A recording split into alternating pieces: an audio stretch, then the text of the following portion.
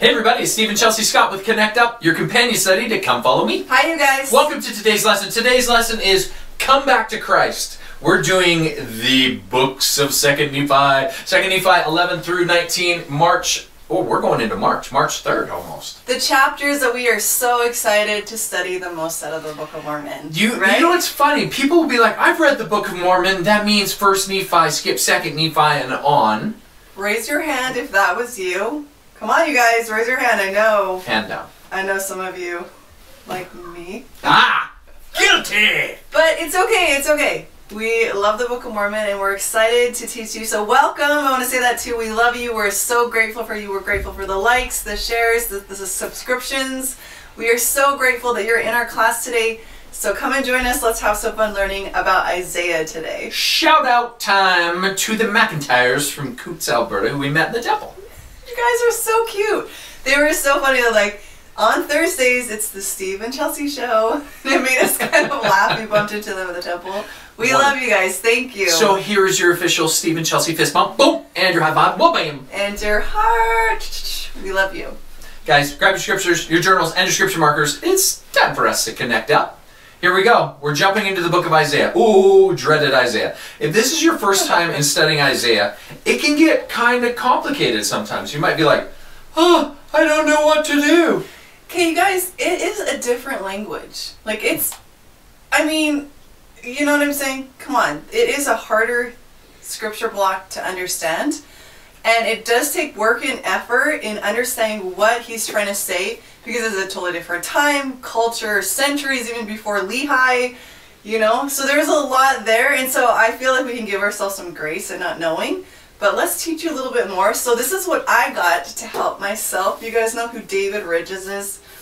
Apparently he worked for CES for 35 years. He's an amazing guy. So I got this from the bookstore, the LDS bookstore, because I was like, I need help, okay? It's okay to need some help with Isaiah. And it's been so helpful. So as we go through today, I'm going to read some of the stuff out of this book. So go get it if you need help with Isaiah. This is a wonderful resource. So let's look at Isaiah for just a second. Let's look at the facts of, he writes about culture. He writes a lot about culture. He likes a lot about like the culture of like farming and, you know, agriculture and symbolism and kings and, you know, political circumstances of the day. He writes about those in his writings. His writings are very poetic, not to mention the symbolism that he writes with. And in those moments, what we're going to do today in our lesson, as Chelsea has an idea. I do have an idea. Okay. I want you to understand this. Today's lesson is not, if you look at today's lesson, it's going to be really simple because Chelsea and I are going to have a conversation with you about Isaiah and the pattern in Isaiah. This is super cool, so I want to share this, okay? It says chapter 12, 13, and 14 go together. Also note that of the 433 verses of Isaiah quoted in the Book of Mormon, over half of them are given differently than the King James Bible. While about 200 of them are the same, see 2 Nephi 2. Thus the Book of Mormon is a major source of clarification and help for understanding Isaiah. This chapter, 2 Nephi 12, is similar to Isaiah 2 in the Bible. It deals with the gathering of Israel to the true church in the last days and the millennium and the destruction of the proud and the wicked at the second coming. And what I loved about this was that there's so much clarification in the Book of Mormon about Isaiah because there's so much lost in translation in the Bible. So it's actually clarification. I love this. One of my most favorite classes at BYU when I was doing classes there was the writings of Isaiah by Brother Bell. And I loved it. I come home every day and Chelsea's like, what? And I'm like, this is so amazing. And I geek out over it. Now, today's lesson isn't going to be a super scholarly approach. If you want Taylor and Tyler, maybe go look. And we like them. Go listen to Tyler. Like he knows what he's very scholarly. They are. Okay. What we're gonna do is I'm gonna keep it really simple. Y'all know that's the key for me. Is I'm gonna keep it simple, and we're gonna share the message of Isaiah in this conversation in this way. Isaiah's message is the same message that all the prophets and Jesus Christ have given. There's a pattern. There's a pattern. It is this. Same pattern. Here's Isaiah's message. No matter what we read, here is the message. Flee from wickedness, repent, choose Jesus, repeat. Okay? I mean, where have we heard these things before? It's Maybe like over and Nephi, over and over again in the scriptures. Nephi, Moroni, Matthew, Mark, Luke, John, the Acts, and Romans. Like, we've read it all. This is the message of Isaiah. It's just written in a different way. Yeah, and it's different, a different culture, a different time. And it's really amazing when you start getting it. So spend some time in Isaiah, you guys, and get some resources to help you. Okay, so we're going to start in chapter 11. I'm going to get my googly glasses out because my eyes feel tired today. But we're going to read, let's go to chapter 11. We're just going to have a conversation. Yes, okay? please. So let's go to chapter 11. Let's read why Nephi included so many. I mean, I don't think Nephi wrote it like a book report. Be like, what else can I add in there? I don't have any artificial intelligence to do it for me. I should probably copy everything out of the brass plates. No. Here's what Nephi says. Yeah. Okay, you ready? Go to chapter 11, verse 4. Behold, my soul delighteth in proving unto my people the truth of the coming of Christ. For this end hath the law of Moses been given, and all things which have been given of God from the beginning of the world unto man are the typifying of him. And also my soul delighteth in the covenants of the Lord, which he hath made to our fathers. Yea, my soul delighteth in his grace, in his justice, and power, and mercy, in the great and eternal plan of deliverance from death. My soul delighteth in proving unto the people that save Christ should come, all men should perish. For if there be no Christ, there be no God, and if there be no God, we're not. For there could have been no creation, but there is a God, and he is Christ, and he cometh in the fullness of his time. And so now he writes the words of Isaiah to prove to his people the coming of Christ and the covenants that he made. That makes sense, doesn't it? Totally. I mean, and I think maybe that's not true. But what? Obviously Nephi... What part's not true? No, the part that's not true is, in my mind, I'm thinking... I don't think that's true. I know I'm talking to my brain when it's come, these things are going back and forth. Nephi understood Isaiah. His brothers, not so much. So I was kind of thinking like, well, they must have known how to, the language and the cultural things 100%. More so than us, but his brothers didn't understand it either. Well, I know this. Isaiah would not understand artificial intelligence, things like Facebook, hashtags, you know, fist bumps, hearts, and high fives. Like, he'd probably be like, what are they talking about? But he did see our day, which was kind of cool. So Nephi's going to write this message, and it's going to go this: flee wickedness, repent, choose Jesus, repeat. Who is Nephi, right? Nephi will write the words of Isaiah, and it will just, gotcha. That's the message. So let's go to chapter 12. Yes. What'd you learn in chapter 12? You go first. Okay. I love chapter 12 because Isaiah speaks symbolically about the mountain of the Lord, which if you read here, okay, let's get my glasses on, shall we? Okay, verse 2, and it shall come to pass in the last days when the mountain of the Lord's house shall be established in the top of the mountain. What's the mountain of the Lord's house? The temple. Okay, did you know the name for Utah is Top of the Mountains? No. Do you know that? No. So follow along. If it says this, when the mountain of the Lord's house shall be established in the top of the mountains. Interesting, right? Cool. And shall be exalted above the hills, and all nations shall flow unto it. And many people shall go and say, Come, ye, and let us go to the mountain of the Lord, to the house of the God of Jacob, and he will teach us of his ways, and we will walk in his paths. For out of Zion shall go forth the law, and the word of the Lord from Jerusalem. Isn't that cool? Yeah. So he's saying this. He's like, repent, choose Jesus. Come to the covenants of the Lord. In the last days, people will flow to the mountain of the Lord's house, where how many temples have been announced right now? And he'll say this, but here's the cool part. This is Steve, that I just think is cool and nerdy. And he shall judge among all nations, this is verse 4, and shall rebuke many people, and they shall beat their swords into plowshares and their spears into pruning hooks. And you'd be like, what the heck does that mean? There will be peace. Yeah, when we repent, and when we go and make covenants, and we go to the mountain of the Lord, we take our weapons of destruction, and they become weapons of production. We change. It's like we throw away our weapons of war and have no more desire to do evil, but to do good continually. Mm-hmm. That's what that scripture means. Mm-hmm. I was thinking about the joy that comes from the gathering too, and helping people make covenants, and bringing them to the Savior, and being that instrument for the Lord. Our son, who's in England, is teaching this man from, is he South Africa? I think he's from Africa. But he's such a wonderful man, and they really connected and bonded. And our son's been out, he has 9 more months left, but he's been out for a while, and he's been searching for that special person that he's like really connected with on his mission, and this is the man, and he is now getting baptized. And I just feel like the joy that comes from helping people find the Savior and helping them understand who the Savior is, and then making and keeping those sacred covenants with the Savior, and the baptismal covenant is just the beginning. There's so many beautiful covenants that we make with the Lord in the temple that is absolutely foundational to our faith and changes our lives. So it's so awesome. I just love it. So Isaiah teaches to come to the mountain of the Lord, and then in verse 5 he says, O house of Jacob, come ye, and let us walk in the light of the Lord, for ye have all gone astray, every one to his wickedness. So now Isaiah goes to the wickedness. And he says this, like verse 8, the land is full of idols. Verse 9, the mean man boweth not down, and the great man humbleth himself not. Verse 10, O ye wicked ones.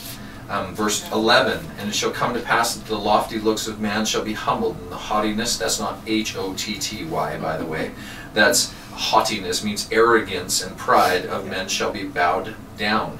So you'll notice this is like, all of this, he's like, Isaiah teaches, he's like, pride, wickedness, turn to Jesus and to his covenants. Not hard-hearted, right? Like, the hard-hearted, not willing to listen, not willing to follow, not willing to repent, not willing to notice the signs, the sign of our Savior, that he's there for us, and the atonement actually is a real thing and can heal our lives. And Isaiah also calls out the hypocrites. He calls out those who try to, like, they pretend like they're doing the work, right? Mm-hmm. So if you go to chapter 13 and look in verse 9, okay? You want to read that? Chapter 13, verse 9. Do you have that in your little book? I do. Chapter 13, verse 9. And he said unto me... That's not it. Oh? It's right there. Okay, read it. You okay, read it. I'm like looking at yours and I'm like, that's not even the same scriptures. Verse 9? Yeah. Is that not it? I don't know what book you're reading. This is Alma. Okay, so he pulls in all this other stuff. Okay, here we go. Chapter 13, verse 9.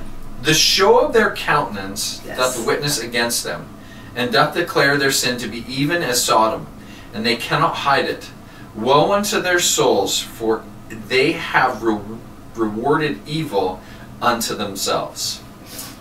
Yeah. Isn't that crazy? Like, they're so sinful that you can't even hide the sin. Like, it's just all out there. Have you ever had, like, one of your children or someone walk in and you're like, what's going on? Yeah. Have you ever seen someone who has left the covenants and their countenance gives them away? Like, it gives them away. Instead of light, there's none. The light has gone. It has dimmed. And then the total opposite, right? When someone has struggled and they haven't had the gospel, and then the gospel illuminates their soul, like their countenance just starts to glow and shine from the love and the light of the Savior. Like, it's so beautiful to behold. There is a distinct difference. And in case you were confused, Isaiah gives you lots of details on the wickedness that you could choose. Yes. Like, I love verse 16, okay, chapter 13, verse 16. And he says this, Moreover, the Lord saith, because of the daughters of Zion are haughty, again, not H-O-T-T-Y, and walk with stretched forth necks and wanton eyes. Not wanton, wanton. That means lustful eyes. Walking and mincing as they go, and making a tinkling with their feet. That sounds so weird, doesn't it? Tinkle, tinkle. Well, it's the sound of clicking heels. You hear that click, click, click, click, right? Okay. This is the fun one, too. Therefore the Lord will smite with a scab the crown of the head of the daughters of Zion, and the Lord will discover their secret parts. In that day he will take away the bravery of their tinkling ornaments, and their calls and round tires like the moon. Does it sound like some earrings people wear? Yeah, those like... You got those on today? Oh, they're not quite like round tires. Those are like baby tires. The chains and the bracelets and the mufflers. Veils. That's weird. What's a muffler? It's a veil. Oh, or a scarf. Chains, necklaces, mufflers. Oh, I thought it was like a car part Like a where veil. they like took like a real muffler and wrapped it around their neck.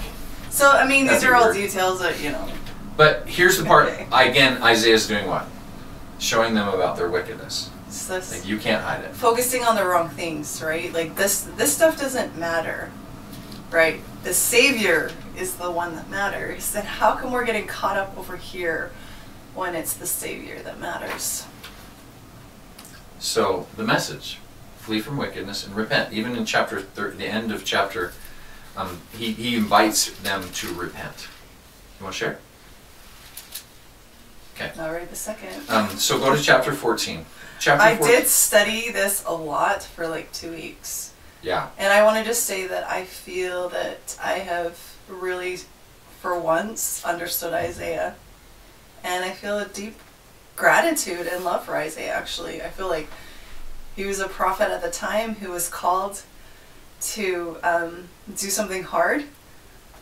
The Lord asked him to go and tell people that they were being wicked and that they needed to repent, and there was a lot of evil and a lot of wickedness at that time. And he was a dad with young children and talks about that too. He wasn't like this old gray beard guy, like he wasn't. Gandalf the Grey. I mean, it would have been fine if he was. And so understanding his language and what he's saying just really connected me to Isaiah. So that's why I was grateful. And so I would, like, I'm going to add when I want to, but kind of feel like a little bit like I'm learning still. When Chelsea and I came and we prepared this lesson, I said, so what did you learn? And the most profound thing is, she said, this is what I learned. It's Isaiah's message. Flee wickedness, repent, choose Jesus, and then repeat. And I was like, well, let's teach that part. Simplicity, Let's simplicity of it. teach it. And the pattern in the scriptures. The pattern is there. Again and again. And I think it's there to help us remind us that we can get caught up in pride. We can get caught up in those things that don't matter. And again, repent, choose the Savior. Isaiah teaches again in chapter 15. Chapter 15 I've titled The Song of the Vineyard. It's like this really poetic chapter where he teaches some really amazing things about well, if you know agriculture, the song of the vineyard's really thing. Look in verse 1 and 2. And then I'll sing to my well-beloved the song of my beloved touching his vineyard. My well-beloved had a vineyard in a very fruitful hill, and he fenced it, and he gathered the stones thereof, and planted it with the choicest vine, and built a tower in the midst of it, and made a winepress and looked that it should bring forth grapes, and it brought forth wild grapes. Now, inhabitants of Jerusalem and men of Judah, judge, I pray you, between me and my vineyard. What could I have done more to my vineyard that I have not done to it? Wherefore, when I looked that it should bring forth grapes, it brought forth wild grapes. And the Lord's saying, listen, Israel, you're the vineyard, and I did everything, like cast out the stones and built a wall, and you were doing so good, and now what am I supposed to do? Like you're not there. In this book, he's saying it causes the reader, because Isaiah is a master at creating this intrigue and interest in this story, in this cultural setting. But what he's saying is, it causes us like some exasperation, or kind of like, it's kind of even frustration with the people of Judah, right? But he says we would do well to look into the mirror and make sure that the person we see does not fall into similar foolishness and wickedness. So you can see it over there in the story. You're like, why won't they choose the Savior? Why are they doing that? And like, just what are you doing personally that's not choosing the Savior, right? What is your favorite little sin that you're holding on to? You know, or maybe something that you're struggling with, right? And looking in the mirror and asking yourself this question: what do I need to stop doing so I can become closer to the Savior? Because in wickedness, like, we're teaching a lot of you who are in your later years too, who have gone through this pattern over, like repeated this pattern. And now you're at the part where you're like, no, I choose Jesus and I'm going to repent. But like wickedness is anything that would keep us from returning with our Father in heaven. We all need Jesus Christ on a daily basis. Yeah. And Isaiah's teachings, although complex, are the same message in a different tone, language, or writing style. Right? Mm-hmm. Choose Jesus. Repent and choose Jesus. And it can be anything that's getting in the way. Anything that's getting in the way of your connection. So, what part of my life do I need to change? Take a real self-evaluation look at your own spiritual compass. And, you know, when I coach people, when I do life coaching for people and I work with people, 9 times out of 10, when I start coaching them, their spiritual compass or their spiritual reserves are low. Yeah. Like they come to me and they're like, I need help. And I'm like, let's talk spirituality. They'll say, I want to work on business or financial things or communication or my relationship. I'm like, where's your spirituality? Oh, it's like a 2 out of 10. Okay, let's start there. Right? Mm-hmm. That's the message. All right, I'm going to turn some time over to you. I was thinking, I lost my train of thought though, so as you were talking, I was listening to what you were saying. Oh. Shoot, I don't know, I have to keep going. Okay. I don't know at this moment. You guys, the funny part is this, is when Chelsea and I were prepping this lesson, Chelsea has so much to add. I did it a second ago, and I seriously can't remember. But it was something about the part of like, what do I need to change? Oh yeah, Elder Uchtdorf, I was listening to him this morning. Things that matter most, and he's talking about being a pilot, and when there's turbulence, you know, he's like, some younger pilots will be like the faster you go, like the less turbulence. You know, he's like, but the reality is when you slow down, there's that less turbulence. So even though your life might be in turbulence and there might be lots going on in your life, it was such a wise thing what he was saying. It was just like slowing yourself down. And this is like the focusing on the things that matter most. Are you slowing? Are you just like in the busyness of just going, doing? Or are you slowing down and you're taking that time with the Lord? And these are these deep questions you need to ask yourself when you're praying and you're connecting to the Savior and asking the Spirit to be with you as you do your studying. What do I need to change? What part of my life do I need to change and repent? And it can be something very small, and it can even be like it could be a sarcasm. It could be like that maybe you're a little too sarcastic, you know, and that causes some hurt feelings, or, you know, it could be something little like that. There's that talk about like clean your room. Start with cleaning your room, you know, and just that will start this domino effect in your life of the different things that you need to work on so we can grow and we can expand and peel off these layers to become more like the Savior. But we cannot do that in the busyness of life. We have to slow down. We have to get quiet. We have to listen so the Spirit can teach us.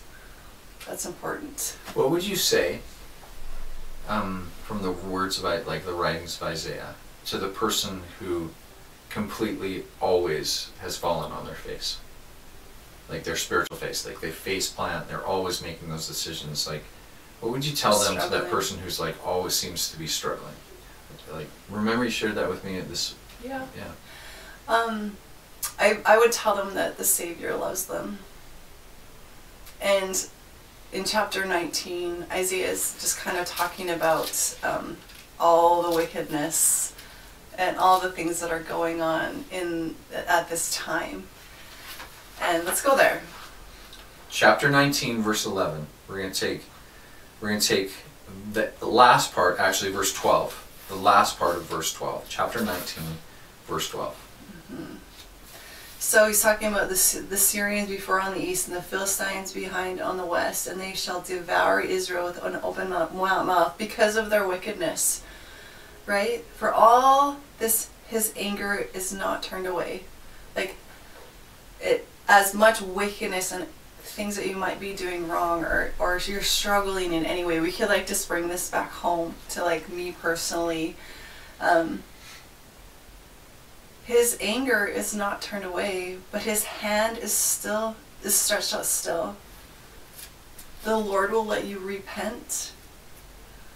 if you'll turn to him. Like, that's the gift of the atonement, is repenting. And then it says it again in 17. Therefore the Lord shall have no joy in their young men, neither shall have mercy on the fatherless and widows. For every one of them is a hypocrite and an evil doer, and every mouth speaketh folly. For all this his anger is not turned away, but his hand is stretched out still. Like, he's still there. And then he says it again in 21. Manasseh, Ephraim, and Ephraim, Manasseh, they together shall be against Judah.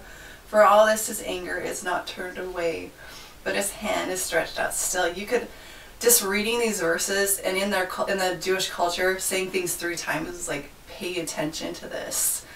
And there's so much love and so much mercy from our Savior that he has for us. And the question is, are you allowing that into your heart? Are you allowing the Savior in? Are you allowing yourself to feel his love? Because that's pretty much the only thing that will motivate you to repent, is understanding how much you're loved and letting his love into your heart, and knowing that you are so loved. And you have this gift from the Savior. He is merciful. He is all-knowing. He understands your struggles. He knows that you're trying. He knows that you're falling over again. He knows you're making mistakes. And there's never a point when he's like, okay, you're done. Like, let's pull the lever. Let's just get rid of you here. Like how wicked these people were. He's like, my hands, like, can you see his hands? Like, his hands are reached out, like the ones that have the nail holes in them, like that he died for us, those hands. Can you see his hands? They're stretched out still for you. He loves you. And he has so much mercy for you. You can change and you can heal your life through the atonement of our Savior, Jesus Christ. You can do it. Can you go to chapter 18? Let's look in verse 13. Okay, chapter 18, verse 13. And then we're going to go to 19, verse 6. Sanctify the Lord of hosts himself, and let him be your fear, and let him be your dread. Now go to chapter 19, verse 6. For unto us a child is born, unto us a son is given, and the government shall be upon his shoulders, and his name shall be called Wonderful, Counselor, the Mighty God, the Everlasting Father, the Prince of Peace. The message of Isaiah and the message of all prophets is, come unto Christ. Flee wickedness, repent through the atonement of Jesus Christ, and repeat. It's, I don't know, I think of all the people I've worked with in my life who are like, no one loves me. Like, I'm too bad. Like, I've gone too far. There's no one, in the words of Elder Holland, like, there's no one who's sunk deep enough that the light of the atonement cannot find them, shine on them. And that's the message of Isaiah. And he repeated it over. Choose Christ. Come back. Repent. Don't do that. Don't be a hypocrite. Don't worship idols. Don't be immoral. Like, come back. Come back. And that's the message we want to share with you. And some of you might be watching being like, I'm doing really good. Careful. And then there's others who are like, I'm not good enough. I think there is an epidemic right now amongst Christian or Latter-day Saints that believe that they are not good enough for the blessings of the gospel. Like, they're not good enough. I ask the question at the end of every temple interview, do you consider yourself worthy to enter into the Lord's house and participate in temple ordinances? And without fail, like 9 times out of 10 or 9.5 times out of 10, the person I interview will say, well, I'm not perfect, but I'm trying. And I always repeat, you'll notice this question does not say, do you consider yourself perfect? That was not the question. But it is worthiness through Jesus Christ. And that epidemic of feeling worthless rather than worthy is not the message of Christ. You are worthy. You can be worthy. Please come back and be worthy. And that message is for everyone. Yeah. So every year I have a vision board and I spend hours on it. Like, what do I want to create? What do I want to feel? Who are my mentors? Like, what do I want to do? Where do I want to travel? What kind of experiences and fun do I want to have? And I've been really focused on it. I've been doing it for 20 years. And the last 2 years have been very interesting because last year's was focus only on the Savior. Don't focus on any other mentors, any other amazing speakers and whatever personal development people. Focus only on the Savior. And I only had pictures of him and quotes from him. And I looked at the vision board every day and I reminded myself of my goals.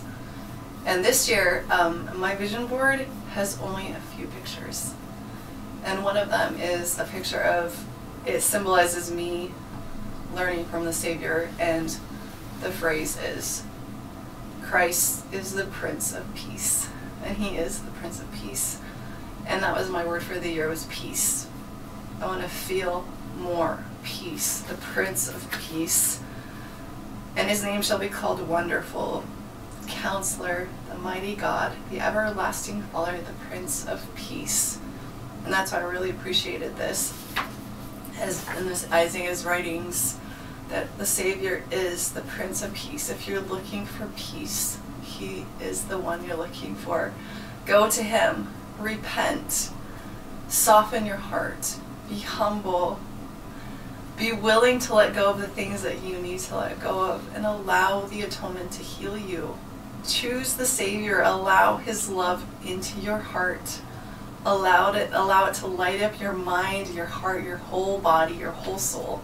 And he will help you. He's the one. He's the one that can heal you. Make and keep sacred covenants. They are so foundational. They will help you in every way, give you godly power to move forward in your life and help you every step of the way, because life can get hard, right? We can do life with the Savior. We can do this thing, and we can do it with him. So I want to leave you that testimony that the Savior is the Prince of Peace. He loves you. You are worthy. Come back. The word of the week this week. I think I'm going to tell you to repent. Okay? Repent. I think it's a great word. In the Tongan language, it is whakatomara, which makes it sound like you should repent. But I love the word repentance. So let's repent, shall we, this week? Turn away from wickedness, repent, and choose Jesus. Don't forget to write that word in the comment section down below. Don't forget to like, share this video, and subscribe if you have not done so. We will see you next week when we do Come Follow Me. Have a great week, you guys. Love you, bye!